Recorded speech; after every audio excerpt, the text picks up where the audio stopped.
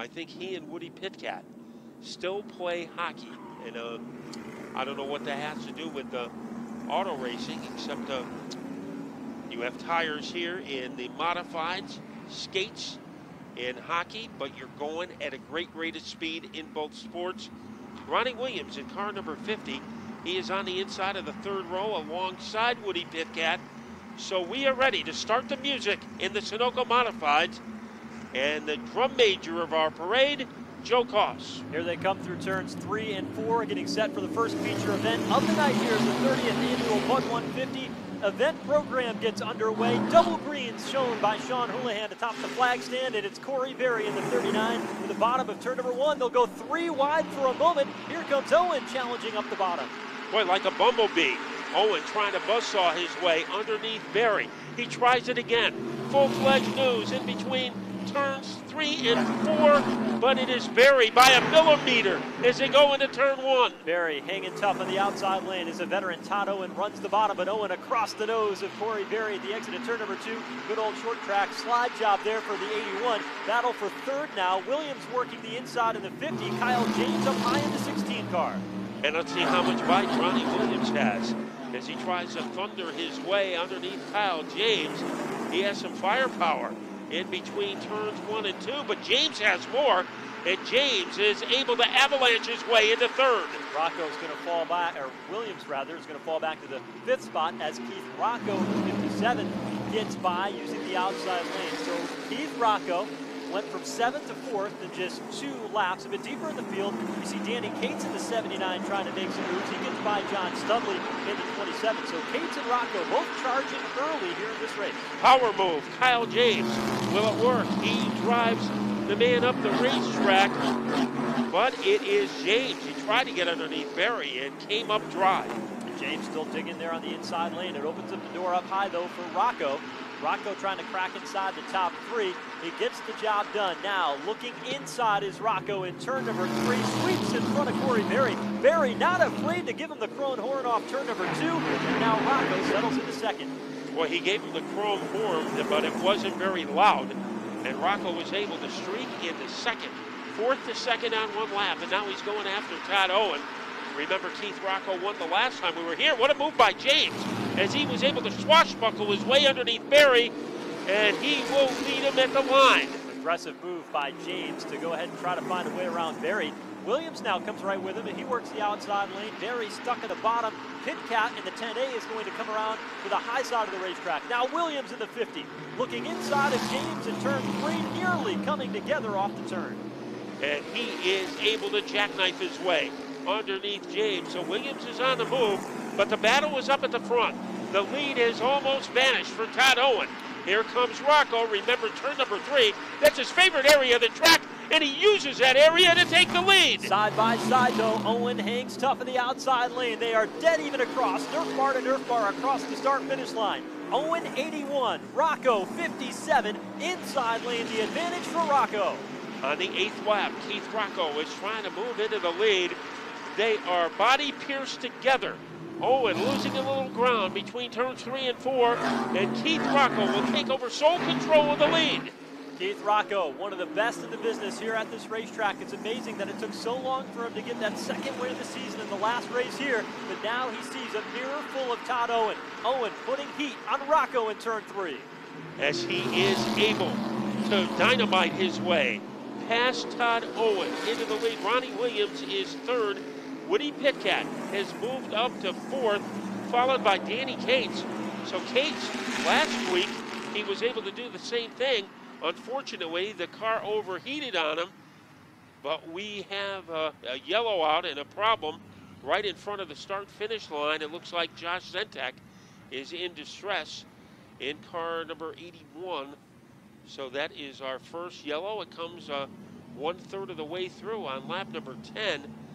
Keith Rocco, he went from winning the first race, 2nd in the 2nd race, 3rd in the 3rd race, 4th in the 4th race. He said he didn't like the way things were going, so he was determined to get back into victory lane, and he did with an exciting win on August 4th, and he made some exciting moves to get from 7th into the lead in just 8 laps. So Keith Rocco defending series champion here at Thompson Speedway Motorsports Park in the Sunoco Modified Division. Now, many times you hear Rocco in victory lane or interviews. He's always pretty quiet. He's oftentimes to the point, but he's not often a jokester. You see him on the bike. You know, he's all business and all race. But this week, he had a little bit of fun on social media this week, and he was playing along with one of the Wheel and Modified Tour competitors in Timmy Solomito. And you may have seen it, but basically what Rocco did is he went out and he posted a Craigslist ad for a $500 car that was being sold supposedly by Timmy Solomito. And Timmy's phone was ringing off the hook on that day. So Timmy went back and forth and had a joke about it. At the end of the day, Solomito, I think, might have scored, because Solomito said, hey, you know where the car is? It's at Keith Rocco's race shop. And so they were playing back and forth, a little bit of banter between Rocco and one of the Wheel and Modified Tour drivers, Timmy Solomito.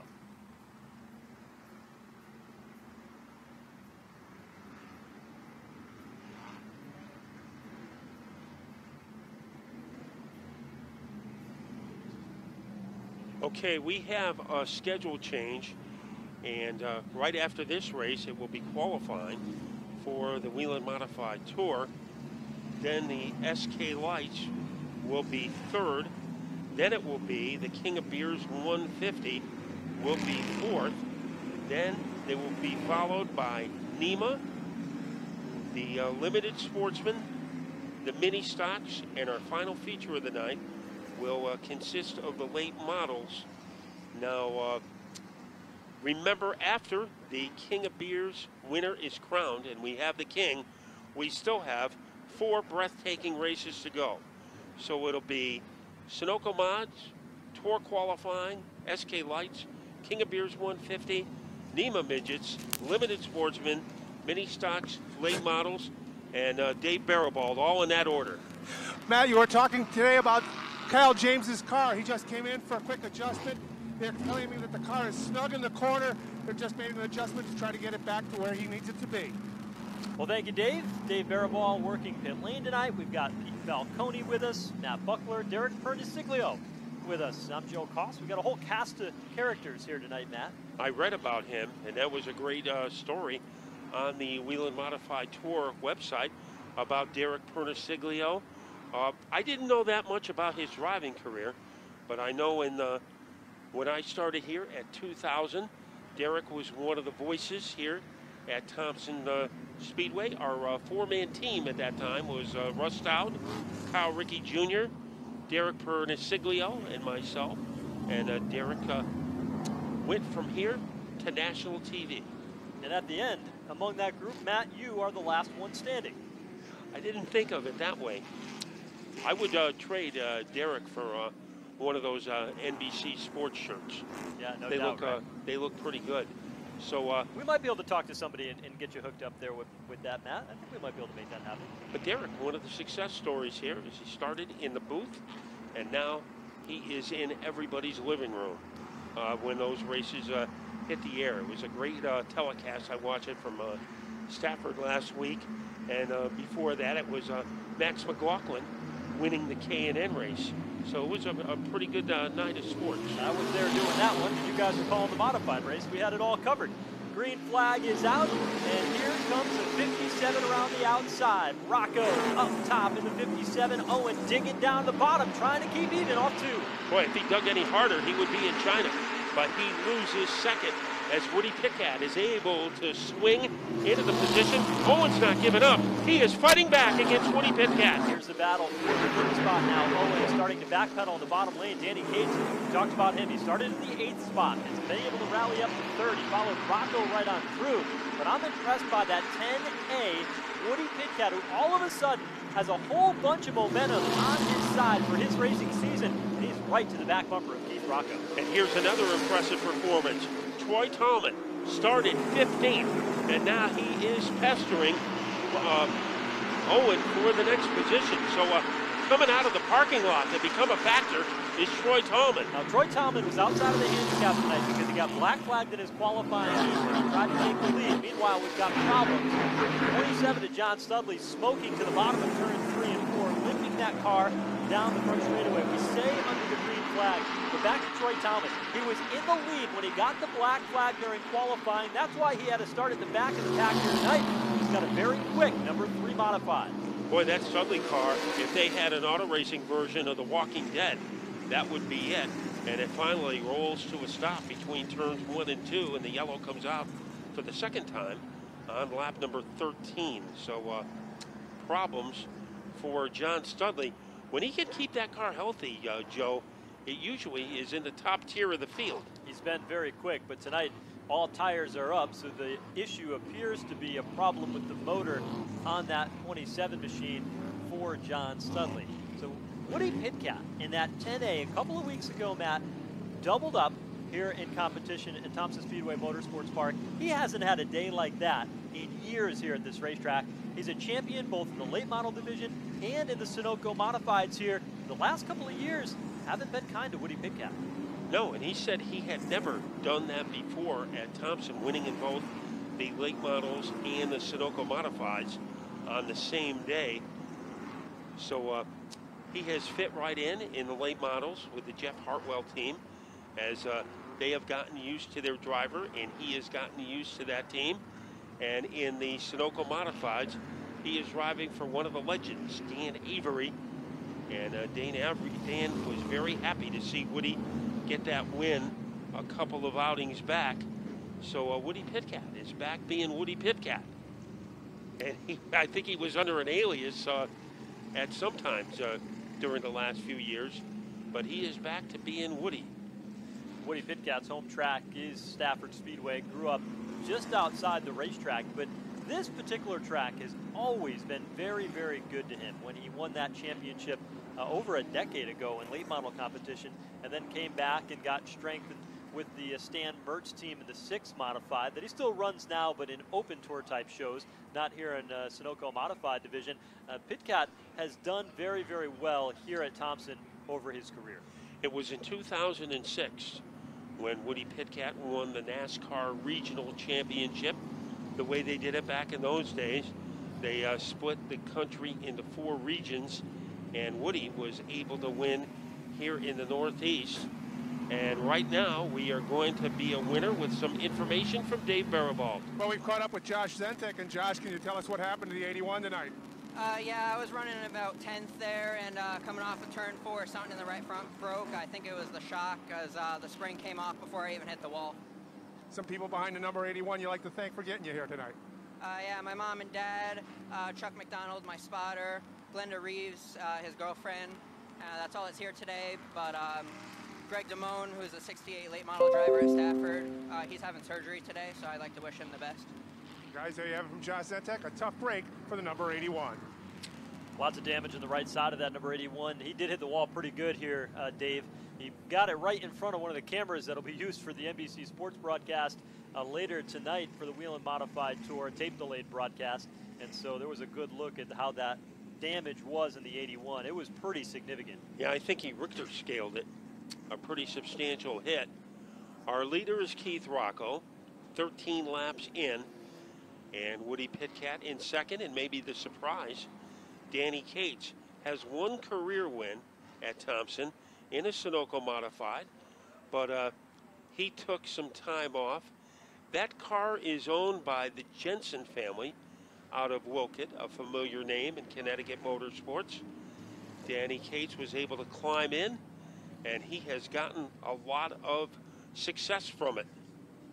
Ted Christopher drove that 79 to his 99th Thompson victory for his final win in his career. And the 99 wins of Ted Christopher that sits in the black and white checkerboard here at Thompson Speedway Motorsports Park in Critical Signs Victory Lane. That 79.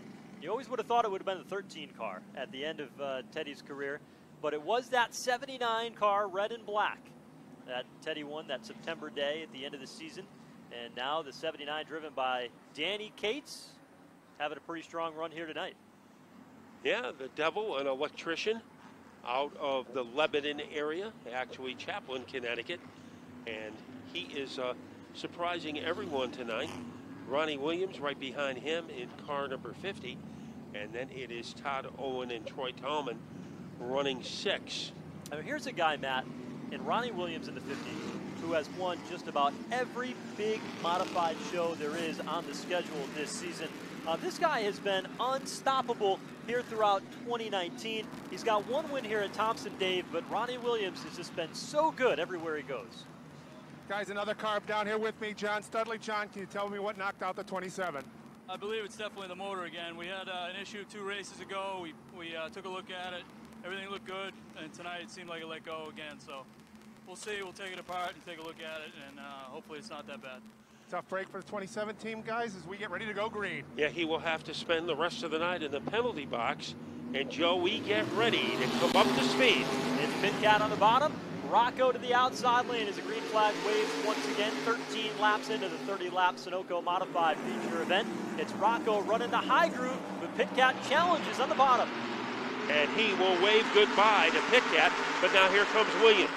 As Williams, he's almost crazy glued to the back bumper as they rabble-rouse their way off the corner.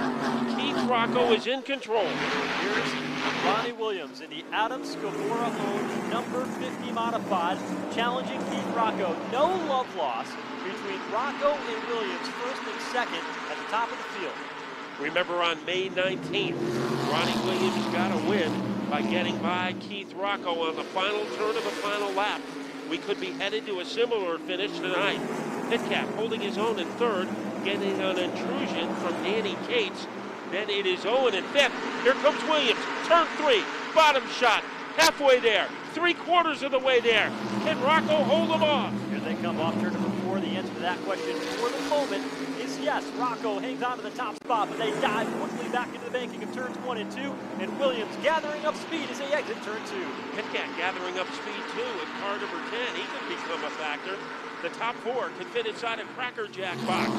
Here comes Rocco. He's a little lower this time around, and Williams is bottled up behind him. Williams is there as they get down to turn number 1. In the tire tracks, only about a foot after the back bumper of Keith Rocco on the back straightaway. Williams lets him know that he's there, getting down into turn 3, and Rocco protects the inside groove. Williams all over the back bumper like a trailer hitch. Let's see what happens. Turn number 2. Will Williams try anything? He usually saves his heroics for turn 3. It's a little easier to pass getting down into turn 3. The racetrack is a little bit smoother here at Thompson. As you watch the cars off the end of the front straightaway, Matt, it gets really bumpy for these modified past the start-finish line, making it tough to pass. Right there through the bump in turn 1, and Rocco holds on. Williams all over Rocco like ring around the collar. Here we go into turn 3, and Rocco, a little forearm shiver to the back bumper of the Rocco car, but it is hard to mess with Keith Rocco. He maintains his slender lead. For a decade, Rocco has been one of the drivers you've got to beat, if not the driver. You've got to beat here in Sunoco Modified competition at Thompson Speedway. Williams taking a peek on the back straightaway, not close enough to dive into the inside lane, and holds his line for the time being. And Danny Cates is out of the race. He heads on to pit road for the second race in a row. Cates is unable to finish. The action heats up at the front. Here is Owen as he is tormenting the back bumper of the Woody Pitcat car. Looked inside, getting into turn number 3. Rolls out of the throttle, didn't have enough room to make the move work, and they'll stay single file back to the line. 8 laps to go. Rocco and Williams putting on a clinic in the front. And Rocco is pretty good at the end of races, and so is Williams. So this is strength against strength. Bottom shot move as Williams tries to blur underneath Keith Rocco, but Rocco holds him off again at the line. Get down onto that flat, getting into turn 3, and you've got 2 tires you're trying to make turn, while Rocco is able to keep his foot pinned to the floorboard of the outside lane. The momentum worked for Rocco that time 3. 1 car length advantage getting down into turn 3. Williams higher than Rocco this time through the turn. Rocco leading by a tongue depression over Williams. Let's see what happens as they swashbuckle their way into turn number 2. Rocco has a comfort zone for now, but how long will it last? Not very long at all. Williams is there, taps the back bumper of Rocco, getting down into turn 3. They come to the line. It'll be 5 laps to go this time by. Williams now looking to the bottom in turn 1. Well, it looked like he had some leverage, but then he backs off. Here comes Pitcat to move in. So if Williams makes one mistake, he will have Pitcat down his throat. 3 car lengths back to Pitcat. The Pitcat is starting to close quickly. Rocco starting to slow this group up a little bit, making it hard for Williams to find a way around. 4 circuits to go. A breathtaking battle between Rocco, Williams, and Pitcat. What will Williams do? Heading into 3, here he comes, like soda out of a shaken can, trying to wrestle the lead away from Rocco. Rocco pinches Williams down, coming up off the turn. It stalls the momentum of Williams again, that time through, and Rocco fends off another challenge. Off turn number 2, he's now got a car length and a half advantage to the back straightaway. And right now, he leads by about the length of a diving board. Pitcat is moving in. We are down to the final 2. It is a 2-lap tussle for the trophy. And Williams once again moves into striking distance. We are heading for his favorite corner. Down the back straightaway, Williams charging on Rocco. Taps him, getting down in the turn. This time, Williams goes high through turns 3 and 4. Will he try the crossover move as they come to the white flag? And it is Rocco with the upper hand. He beats Williams into turn number 2. But out of the shadows, here comes Williams, trying to make a move to the inside. And here he comes, Rocco holding him off. Williams looks high, now he darts down to the inside, up off turn number 4. To the line they come, and Keith Rocco, for the 3rd time this season, wins in the Sunoco Modifieds underneath the double checkers. Ronnie Williams, a valiant effort, will come up short. He'll slide into the 2nd spot. Woody Pitcat was 3rd, Todd Owen was 4th, and then Troy Talman rounding out your top 5. But Matt, determination and grit. Keith Rocco, his 2nd consecutive Sunoco Modified win, and he now will extend his championship lead heading in with 3 races left to be played out here in the 2019 season. Yeah, it was Troy Tallman 5th, Noah Corner 6th, Corey Berry 7th, Kyle James 8th, Adam Gaeta 9th, Danny Cates was 10th, Justin Albernaz 11th, and 12th was Paul LaPlante, and 13th John Burcham, and 14th John Studley, and 15th, John Zentak. So we get ready for Critical Signs Victory Lane, and Critical Signs also does window tinting, and if you want your windows tinted, head over to Critical Signs and tell them that Sean sent you. You saw their Victory Lane sign, and they will give you 10% off your window tinting price. So that is a pretty good deal. As we await the arrival of Keith Rocco, the first driver to win 2 Sunoco races, has won 3. And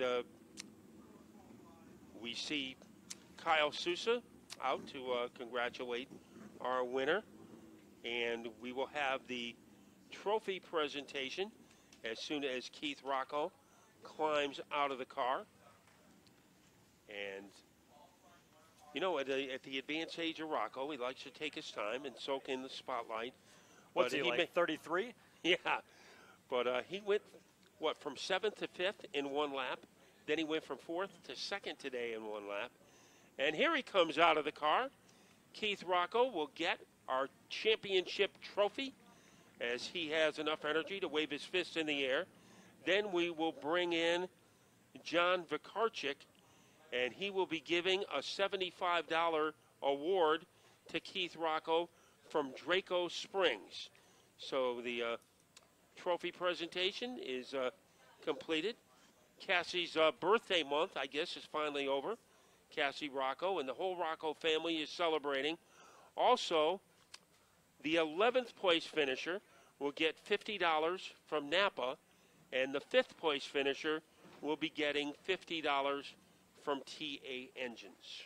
So 3rd win of the season for Keith Rocco. His son KJ presented him with the trophy here, a very special trophy here on this Bud 150 night. So the grassroots man, Keith Rocco, gets another win. Let's go down to Dave Barable. And as Keith gets his check, Keith, 3 battles tonight. Early it was Todd Owen. In the middle it was Woody Pitcat. And at the end, Ronnie Williams. How are you able to drive into Sunoco Victory Lane? Yeah, you know, this car, this Troy race car is absolutely awesome tonight. Got to thank Pettit for the awesome horsepower under the hood. Mark and Mike Payne, M&M Stone Creations. They couldn't make it tonight, but without them, I can't do what I do. D&G Paving, B&M Maintenance, Mikey and Beth, thanks. I appreciate everything. Wheeler's Auto, Dunleavy Truck and Trailer Repair, 811, call before you dig. Hocon Industrial Gas, and Dunleavy Truck and Trailer Repair, and my whole team. I can't do without any one of them. And guys, kind of like he went to the lead in the 30 laps, quick and complete. Keith Rocco, your winner in tonight's Sunoco Modified main event. I think Keith Rocco, Joe, is a guy, I've never seen him stand still. Maybe right now, posing in victory lane. That's about the only time you'll see him when he is not moving. One of the hardest workers in motorsports. Rocco certainly, this is his business. Engine builder by trade.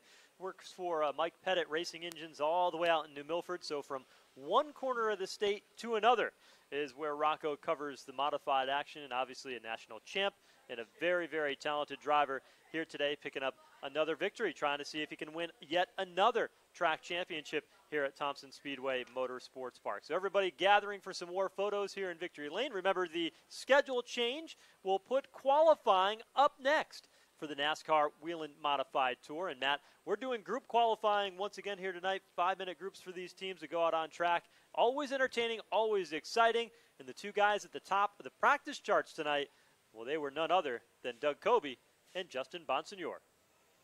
And they will be in the final group. Just to explain group qualifying, we have 32 cars on hand tonight, and they will be divided into 3 groups based on practice times. The slower cars will go out first, then the cars in the mid-range will be in second, and then all the big guns will be going last. Now, each session is 5 minutes long, and the objective is to go out and get one fast lap. Now, you can